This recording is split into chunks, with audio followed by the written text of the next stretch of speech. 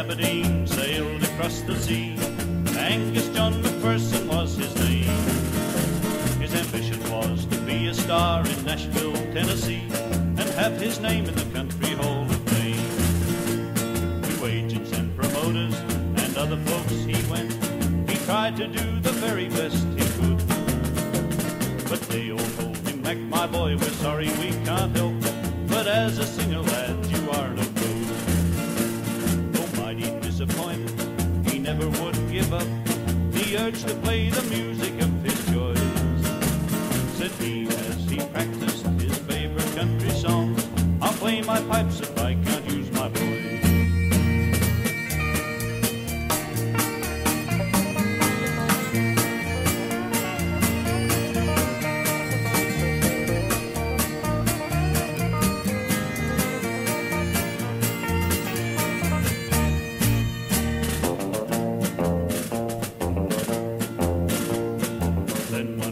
Afternoon, he was sitting in his room, playing on the pipes he loved so well.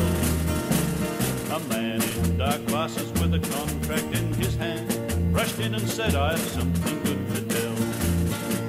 Sign here, my boy, and I will make a mighty star of you, with something new for all the world to see.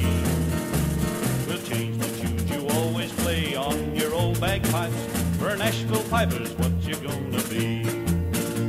That very night at the Opry show, the people were amazed as Angus Mac came out in his kilt and played the songs they knew and loved and had heard for many years. This time they had that special Scottish look. Overnight he was a star, his fame spread through the land. His kind of music cast a magic spell. His name will live forever in the Country Hall of Fame, the Nashville Piper we all love.